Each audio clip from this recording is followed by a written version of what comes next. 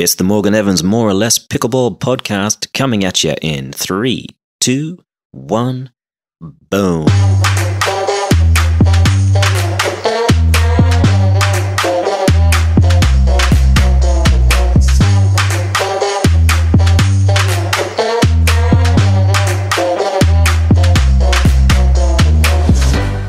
My guest today is an internationally recognized good guy. Glen Peterson is one of the few players who I believe has mastered the art of partnering. An important topic I think we can all agree, so we'll get into that. He's also an engineer, giving birth to the famous Selkirk Omni paddle some years ago. We're going to discuss what he's working on during COVID, what it will take to keep developing the game, and some great tips for beginners and pro players alike. The man has won more medals than I've had hot dinners, so please welcome Glen Peterson. Glen, how you doing, mate? I'm wonderful, thank you. Oh, happy to hear it. So tell me, what's been going on? It's been a while, obviously, since there's not much pickleball going on. It's hard to catch up with all the Selkirk friends. What's new in your world? You know, we've been playing ever since the weather got nice. The gym was closed once the COVID-19 hit, so we were not able to play indoors. But ever since the weather started getting nicer, we started jumping fences Of course. at parks in this area and started playing. So we're back up playing 3 times a week. I live on 6 acres with a big garden, and so COVID-19 is kind of a non-event for me personally. But yeah, we've been playing. It's been wonderful. The weather's great. So there's been a lot of new courts built in this area. A lot of tennis courts have been striped. So the play has just gotten better and better. Nick Williams has been playing with us, and there's some really, really great younger players emerging in this area. What about you? Oh, good. Yeah, so Riverside County, they opened sports like tennis, pickleball, and golf. They reopened them fairly quickly. I think we were only down for about a month, maybe 5 weeks or so. And then they allowed those particular sports to reopen under some provisos, obviously. But yeah, so it hasn't been too bad in that sense. It's just the heat right now. You know, it's 110 to 120. It's a little warm. So, yeah, I'll get some play in, but it's typically early morning. And a lot of the lessons that I would typically lean on to keep me in check, unfortunately, tend to leave, head back up to Seattle or head back up to Canada. But we're making do. We'll survive somehow. Well, I have fond memories of when you used to come up here, at least 2, if not 3 summers. One summer was with Kaiwan, but I have fond memories of those summer days playing pickleball locally at the Senior Center in Redmond. Yeah, those were the days. You were one of the first players I ever played with. You and Mark Friedenberg, Don Pascal, Chris Miller, Brian, Tonya. It seems like only 6 years ago, and that's exactly what it was. Was it 6 years ago? Yeah. Summer of 2014 was when I first got the bug. And Pickleball Central, it was all because of Pickleball Central, actually. I called them. I had no idea what they were, but it might have been during the days of the Yellow Pages. Probably not, but yeah, someone put me in touch with them, so I called them up, and they gave me Yoda and Don Pascal's number, and I just kind of went from there. I met you at the Senior Center. Bob's your uncle. That's right. That's right. In some ways, those were the best years because I was learning so much. You know, in age, I hadn't hit that intersection where I was still getting better. Age wasn't deteriorating. Now I'm fighting that. You know, I'm on that cusp of my skills getting better, my body deteriorating a little bit. But I'm playing great. I'm having a ball right now with pickleball. So great. Well, then you're winning. You're on top of it. Yeah, it feels good. Sometimes it's hard to bring that game to a tournament. And so I'm having so much fun locally that it doesn't really matter. It's great exercise. I'm playing well. It's fun to hit good shots and great camaraderie. So yeah. They were always such a nice bunch up there. So tell me, what do you think kind of stands in the way? What kinds of things stop people from being able to take the level they bring to the table in a recreation game and then transfer it into that same kind of level in a tournament? You know, that's a great question. Well, that's what we do here. We ask questions. Good questions, ideally. Yeah, maybe a couple of things. The first thing is, I think a lot of people pick up a paddle and they want to finish a point. So you're hitting the ball hard and aggressively, and they haven't figured out that pickleball is really a calm, rhythmic sort of sport. It's more of a classical music sport than a rock and roll sport. At least that's the way I think of it. And so they're trying to hit winners, and players who are cagey and have played for a while are able to just continue to get balls back until they hit a ball in the net or hit a ball long. So probably the first thing is, developing some consistency so that the floor of your game is raised a little bit. That's one of the things when I think about beginners. The other thing that beginners don't like to do is they don't like to volley.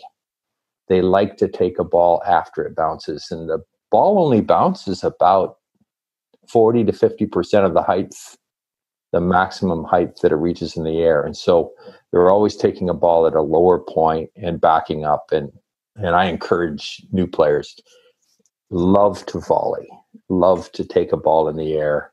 It's a higher ball. You have a much better chance of putting your opponents off balance by taking a ball in the air. So move forward, even though it doesn't feel like the safe thing to do. Again, the other thing is people pick up a paddle like a tennis racket, and they there's a lot of wrist action and a whole lot of motion and arm motion. And I encourage people a compact stroke. The ball is smooth, the paddle's smooth. It's hard to put a lot of spin. You're probably the best at it, but it's hard to put a lot of spin and grab a ball. The ball doesn't want to be grabbed, the paddle doesn't want to grab it, and so a flatter, more compact stroke with less wrist is a better stroke. It sounds like I've been going about this game all wrong. I should probably come up and take a lesson. I do love a good amount of wrist and a fair amount of flair. Well, I've got to rethink this. Maybe go back to the drawing board. Keep it simple.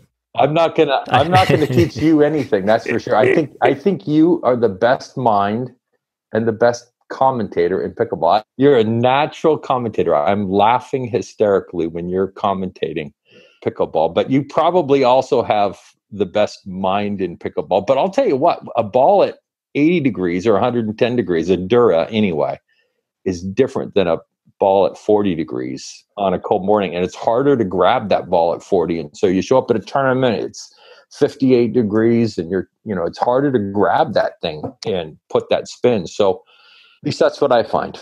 Yeah, no, you're right. I do wonder if they're ever going to be able to kind of normalize the vast differences in ball speed that weather brings to the table. I know it's going to be tough. I've talked at length with as many different sort of chemists as possible about, the composition of the typical balls we used. And it seems like it is an incredibly difficult task to make a ball that's both durable, stays round, goes as fast as we want, and isn't affected by the weather. Now, you've got an engineering background, and I remember when you first started tinkering around building the Omni, and we noticed, wow, this is a different looking paddle. But then, sure enough, within a year or less, I forget how long, it became an incredibly effective paddle and popular paddle in the Selkirk lineup. Can you talk to us a little bit about your experience with balls and how that whole kind of ecosystem works? Is it possible to build a ball? Is it possible to build the perfect ball, I guess? What do you think? So I feel like I spent a lifetime working with the Dura ball. We owned Pickleball Central. I'm a employee there, and we owned the Dura ball until Onyx bought it. And I also spent a ton of time with the USAPA and the Jugs ball and the Onyx balls. And plastics, I learned, are not easy. The chemistry involved in plastics are very complex. And so when they changed the bounce rules, it was extraordinarily difficult to make the Jugs ball compliant. And in fact, we never succeeded. So it's a mystery to me. I'm an engineer, but the chemistry involved in the balls are a mystery to me. And the number of manufacturers now pursuing the ball that you just described, the one that doesn't change in weather, doesn't break prematurely, bounces consistently, but preserves the game that I don't know how to say it, but the old guard at the USAPA wants the game to remain a game with long rallies. So they don't want us to be able to grab that ball and rip it and favor tennis players who bring in that skill set.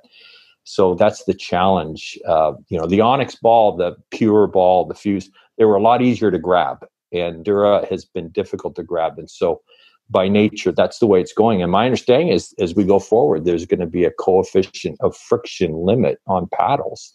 And that's going to relate to the ball. So the coefficient of friction, it's not just roughness. It's a glass might grab a Dura ball at 100 degrees more than a piece of sandpaper. So they want to govern it so that the game doesn't get accelerated with shorter rallies with a ball that's easier to grab. So I honestly don't know the path forward. All I know is it's very complex whenever it involves plastics and the chemistry. So just backing up slightly, what you feel like, the USAPA, the old guard, so to speak, even though, they're doing great things for the game, it isn't a secret that they would like the traditional sense of pickleball to remain intact. Do you think at all that could basically stop or slow the evolution of the game? Yeah, I do think that's true. In one way, is I'm almost 60, I'm 59, and I love the fact that I can still compete with a 25-year-old. And I think it's partly because of the ball and the paddle, the limitations on balls and paddles. But I also think the game is not very entertaining to watch. It's very entertaining to play, but 7, 8, 9 years ago when I started playing pickleball and watched the best players in the world, I thought that looks very simple. And I would much rather watch Federer and Nadal play tennis than to watch the best pickleball players in terms of entertainment value. So if entertainment value is one of the things we're pursuing, then allowing the equipment, both paddles and balls, to evolve, to have it become a more aggressive game might be wise, but it will make it so that I cannot compete with a younger player. Well, I mean, perhaps not a younger professional player, but I think they'll always, because of the kitchen, and there's a diminishing returns in terms of being able to hit a ball that much harder than it's currently being hit and still be able to keep it in the court. There's only so much topspin you can produce and still have it go not too high above the net and know that it's going to dip down into the court with that spin. I just wonder if the game is shooting itself in the foot if we don't allow the progression of ball and paddle technology to make it more exciting. Because regardless of what the limitations on balls and paddles are, you're never going to stop the human element, sports science, helping people create more power and more spin in the same way that it's done with every other sport since the beginning of time. Right now, when I look at some of the speed coming off Ben and Deckel and a few other players, Steve Deacon, the kind of power they're putting on just your average sort of drive, it's enough to scare small children. And it's not like the paddles magically overnight became rifles. It's been a slow progression, but they've figured out how to incorporate enough of their tennis technique. But it's not like they're hitting textbook tennis forehands. They're just not. And I always wonder what pickleball technique is going to look like in a couple of 100 years, because I don't think it's just going to be trickle-down tennis strokes. At least I hope not.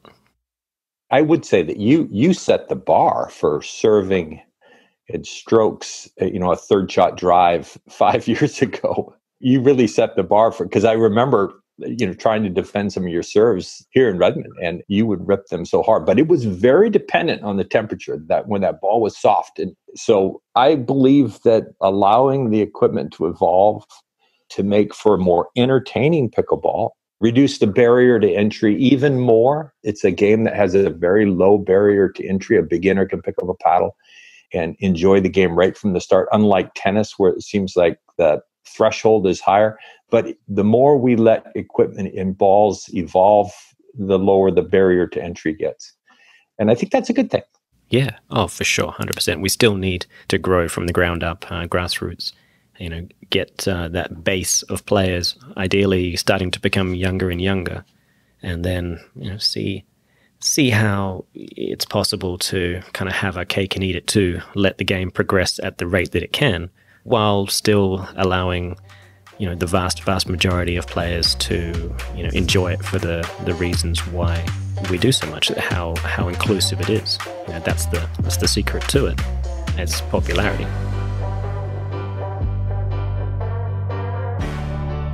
Oh, Glenn and those sultry tones. I could listen to the man all day, but we're going to take a quick break for a little word from our sponsor. So, you're engaged in a dinking rally, and it occurs to you that you're getting picked on by your opponents. Maybe your soft game is weaker than your partner's, or perhaps your opponents are just testing to see if you can handle the pressure. For now, we need a strategy to get you off the hot seat. Most players are far more comfortable dinking cross-court than they are down the line, and with good reason. There's a lot more margin for error cross-court. To get yourself out of trouble, it's time to start dinking down the line. Not just once, not just twice. Do it continuously until your opponent either takes the risk of attacking you or redirects to your partner. If they are comfortable dinking down the line with you, then you can instantly make yourself the most dangerous player on the court by straddling the sideline and the kitchen line. Or if you're feeling very ambitious, by attempting the famous Ernie shot. Remember, it's the threat of these things more than anything else that's going to force your opponents to think twice about attacking you, and you'll get off the hot seat. For more lessons on a variety of topics, go to coachmepickleball.com. Geez, that's a good tip. I should probably start doing that. Let's head back to Glen. So tell me, obviously COVID has affected everything. What kind of habits have you been working on? Either personally, professionally, anything going on? What's tinkering up there for you? There's a few things that I've been thinking about when I play, and I've had a little more time to drill. Normally, I only play games. We show up, we drill or warm up for 5 minutes or even 1 minute, and then we start playing games. And professionals don't do that. They drill most of the time, and then they show up for a game. So there's a few things. One is that, as I mentioned before, I'm trying to think of pickleball more as a dance than just a short burst of energy. And so moving, gliding over the court, saving my energy, being more relaxed and more calm. And then at the net, my tendency is as somebody hits a ball at my chest, I tend to rise up. Some players like Don Pascal used to just leap in the air. So the feet are coming off the ground and people are often rising up. And if I stay low and stay calm, and see the ball off the paddle. So it's one of the things I'm working on, is to be more stable, keep my feet planted, remain calm. A ball fired at you 14 feet away, there's a certain reaction that's unavoidable. And so overcoming that instinct to react and staying calm and stable, again, you do that as well as anyone. Another thing I'm working on is, in tennis, we used to talk about back bounce swing. Very simple concept. I see the ball come off the racket and I know it's going to be a forehand or a backhand. Immediately turn my body. Sometimes a pickleball doesn't come off the ground in a consistent way. So if my paddle's already back, I'm not trying to rush a paddle through a ball that comes off the ground differently. So I'm turning right away so that my paddle is back before the ball bounces. And then the other thing is, I've even got a little device to attach my elbow to my belt and try to keep my elbow tucked in and keep my wrist locked open. I didn't learn tennis to the level that you or many others. I was just a high school tennis player. And I noticed with Nick and you and others that there's not a lot of wrist action going on in the stroke. You keep that wrist locked open until the very end. And so I've even got a little device to hold that wrist open, keep my compact a little bit more like a ping pong stroke, keep it more so it's my legs that are generating the power, and there's very little variability in my arm and in my wrist. So I try to encourage players, try to use your body to strike the ball, take some of the variability out of the stroke. And then the last thing I'm always working on is to keep my head down through a stroke, because what happens is I'm thinking about the ball coming back, right? And especially coming back hard and fast. And so if I keep my head down through the stroke, see the blur of the ball, and have a target in mind rather than looking up as I stroke, I tend to not hit a ball in the net as much. It all sounds very interesting. I do love the thought of having a more stable wrist for the purposes of consistency. And I think, anyone listening who is, just starting to pick up a paddle and getting going. You cutting out the sort of variables that a wrist, fingers, and to a certain extent elbow as well. If you can keep it simple, stupid, so to speak. Yeah, when I think of your stroke and I have an image in my mind of a forehand drive, you do a good job of using the bigger muscles, and the idea that the big muscles don't break down and keeping that head steady. You're much more likely to have some fatigue in your wrist and even your fingers, depending on how hard you grip a paddle at the end of the day, if you're utilizing those smaller tendons, ligaments, muscle groups, as opposed to the bigger ones, as you mentioned, legs and I think core, to get your power. Yeah, that's good food for thought. God, people are learning a lot today. Yeah, and I'm okay with hitting an underhanded rather than a sidearm stroke.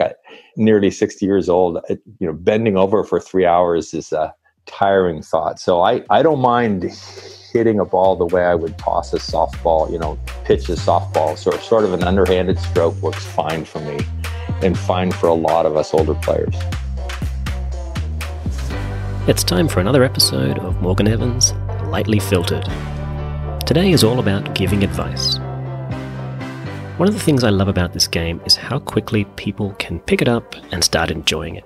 Every day I meet new players, wide-eyed optimists that have their whole pickleball lives ahead of them.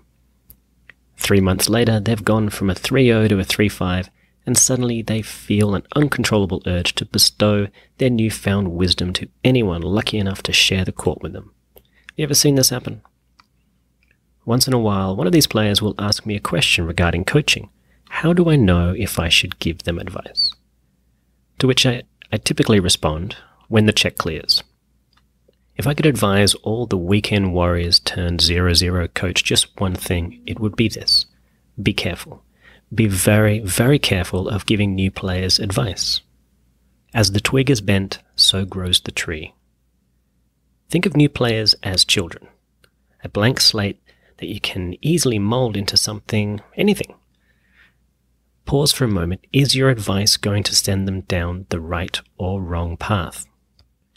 So, if you're someone who feels the need to coach other people on the court, there's a couple of questions you should ask yourself before dishing out your advice. Firstly, has anyone asked for your advice? If not, that may be your first clue to just encourage but not advise. One of my favorite filmmakers, Baz Luhrmann, once lyricked that advice is a form of nostalgia. Dispensing it is a way of fishing the past from the disposal, wiping it off, painting over the ugly parts, and recycling it for more than it's worth. That's a little glum, obviously, but hell of a quote. The next question you might want to ask yourself is, how well do you know this person? The right advice given by the wrong person can easily fall on deaf ears. And if you've just made 7 unforced errors, then don't be surprised if they're not too interested in what you have to say. Moving on. Is it the right time to give advice? There is a time and a place for everything. Yeah, usually college. No. Technical stroke production advice should be certainly left for the practice court, and ideally handed over to a qualified coach. Tactical advice can be helpful mid-game. However, exercise caution and keep it to the basics, like keep it to player A, or let's try to dink the third ball. Paralysis through analysis is very real, so be careful not to overload someone with information. Do you know how best they learn? Men are usually very visual learners, while women can be more auditory. You'd be surprised how many people do indeed know how best they learn. Ask them. Remember that communication is a two-way street. The message you are saying and the message a person receives can often be two very different things. Adapt your teaching style to their learning tendencies for a better chance of impacting their game. Have you earned their trust? The first thing you need to do to help implement any change in a player is this: get them on board with the change. If they don't believe in the change, no amount of rhetoric will drill the concept home. A huge part of this factor is how much do they believe in you as a coach? And unfortunately, if you're not a qualified coach or have a truckload of gold medals, then don't be too surprised that whatever change you might be suggesting, even if a fantastic coach says the exact same thing If it comes from you, it again might fall on deaf ears. Lastly, and this is a tough one, are you trying to help them because of your honest desire to be helpful? Is it to win the game you are currently playing? Are you a control freak? Or are you simply trying to reinforce your sense of superiority with the ego boost that an advisory role gives you? Be brutally honest with yourself on this one, because if your reason is the latter, people will know soon enough. If I'm honest with myself, I became a coach for at least 3 of those reasons. So there's my little rant for the day. I appreciate if you listened. If not, no worries. Now, I'm never going to tell you that a 3-0 or 3-5 player can't be a good coach. So much of good coaching is just good communication. However, there's a time and a place. And you may realize that you're going to make a whole lot more friends if you just leave that coaching hat on the rack. Okay, let's head back over to Glen to wrap up another game-changing interview. So, we've talked a little bit about the kinds of things that make you a great player. I always say that on any given match in a high-level tournament, you can't always choose if you're going to be the best player on the court, but you can choose if you're going to be the best partner.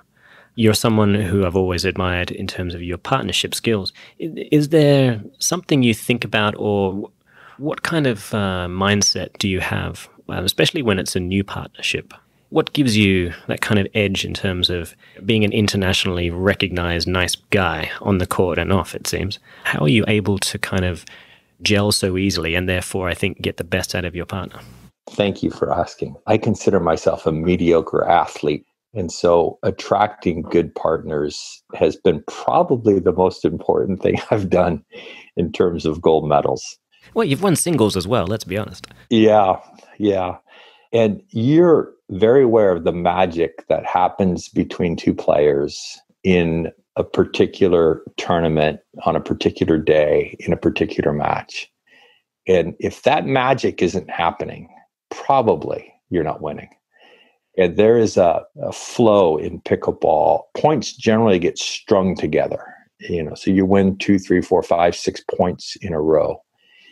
And that comes when 2 people are really in sync, emotionally in sync and playing in sync. And for me, that requires a flexibility, a calmness. So I can play well with players who are more emotional and more fire, and I'm a little more ice, a little more calm. When you have 2 type A players, sometimes that doesn't work. Also, when you have 2 very placid players, sometimes the fire doesn't come out. So being able to calm a player, making sure that everything is always good between the 2 of you, that sort of all good, it's all good. I don't care. I know that we're both putting everything we can turn a quarter. So if you lose 3, 4, 5 points in a row, not being patronizing, but also, sometimes not communicating, but sometimes a little communication can be helpful. And then being flexible. I think, Morgan, one of the playing with you, I partnered with you on a tournament in Central Oregon. You may remember that. It was one of the very first tournaments I ever played. Yeah, and I remember at one point saying, I think we were playing Wes and Brian. It might have been a medal match. And I said, Morgan, we're not going to win this match if you're not on the left side and if you're not taking over this game, because I'm not going to beat these guys. And you kind of looked at me and I said, and I think I might have even said, you're going to take the 3rd shot on these particular points because I'm not getting my 3rd shots in now. And so recognizing the strength of your partner and being willing to let that strength, rather than just asserting myself and saying, I get half the shots no matter what. I did that with Nick Williams once. We won the tournament in Yakima and Nick just took over and I was able to hold my ground barely. Yeah, I played against you. You played amazing. Jeez. Yeah. And I was, okay, that's right. You were, and I really didn't play that well, but Nick played out of his mind. And so recognizing, and I've been Scott Moore's partner. Really, Scott and I used to battle in singles, and he called me up after nationals one year, and he said, "How about we try doubles together?" He says, "I don't know if I'm any good or not." And we won nationals consecutively for consecutive years, 2 or 3 years in a row after that. I just count it to the fact that Scott knew I was going to be a battler. He knew So he was much better than I was in doubles. So I've had really, really amazing partners. I partnered with Wes Gabrielson, one of the worst tournaments I ever played. He treated me like I was just wonderful. Enrique did the same. I played terrible, but I played with you. I played with Nick. I've had the greatest partners, and sometimes the memories I have of tournaments, memories of Larry Moon and Ken Crocker and Tony Tolinar, Scott Clayson, Steve Dawson, Brian Staub, Billy Jacobson, Jay, and Travis, all these guys I've partnered with, and I have some really fond memories of the camaraderie. Brian Staub's blue eyes, steely eyes when we were when we played the tournament, and this smile, and Larry Moon, that smiles, between us in a match. I have fond memories. They say sports develops character, but I would say it reveals character. And the character of your partner, it's so fun to see it come out in competitive situations. Yeah, you very rarely know, exactly what kind of animal you're going to be standing next to until you've, really got into the trenches with them. And you're exactly right in terms of if two players aren't in sync, whether it's one of their faults or both of their faults, or just the fact that, the relationship isn't working. It can so often be it's no one's fault. Just because the relationship fails doesn't mean a person does. And every partnership is it's a micro relationship. And avoiding playing the blame game, I think, is something that I see in a handful of high-level players, and it allows them to continually attract other great players, and they'll do well together, because everyone knows that if I partner with Glen Peterson, for example, if we have a bad day in the office, we're still going to be mates. We'll still have a beer, life goes on, and we'll probably still have another go at it. And there's so much insurance, when you have that feeling going into a match, that I think people can play their games a whole lot more easily than if you're nervous about disappointing your partner, or nervous about, what kind of reaction they might have if you don't play well. Interesting stuff. Yeah, when I watch you and Tyson partner, what I come away with is they really look like they were enjoying themselves on the court. It's just a fact that when you were really enjoying yourself, which was all the time, you played fabulous. And you were able to shrug off the bad moments and move on to the next. And I see that in professional tennis, where even, when a player makes a partner makes a wrong shot, or they still tap paddles, they still have their little consultation, and it's all good, and the relationship transcends the moment. Yeah. Yeah, no, it really is. And I think it's one of those X factors that who knows if you can really learn it, or if you're just kind of born with it, being able to basically be friends and get along well with a lot of different people, and knowing that in the heat of battle, emotions are going to rise. And if you're lucky, they're good emotions. And, together, the level of support, excitement, camaraderie, and willingness to go that extra mile for each other. There were many, many times where Tyson and I often looked at him and said, listen, my legs are shot. I'm cramping here, cramping there. Right. And he would often, I'd have to say, I'm going to need you to just take over these next 4 or 5 matches. Is that cool? And that's good. And he would often say, no, I'm probably going to need you as well. And vice versa. But usually his legs were fresher than mine. He's got good legs. It's depressing. He does. He does. He deserves to wear those shorts. He really does. I would wear those shorts if I could get away with it. Yeah, I agree. Well, Glen, this has been an absolute privilege. I'm sorry we didn't do it sooner. We'll definitely schedule you back on if you'll have us. I'd love that, Morgan. Thank you for asking. You do this sport a great service. It's a privilege to talk with you. Oh, you're very sweet. I'll put in a good word with Selkirk again, and we'll get you back on soon. Yeah, thank you. All right, mate. Well, you take care of yourself. Say hi to Paula for me. Next time we're gonna talk a little bit about your mixed doubles with Paula, because that's always intrigued me. But for another time, that'll be give us something really to have a good powwow about. I'd love that. All right. Brilliant. All right, Glen. Well, you take care of yourself. Stay safe, and we will see you soon. Thanks, Morgan. All right. Take care. Well, thanks for listening today, folks. I'm Morgan Evans, and this has been More or Less Pickleball.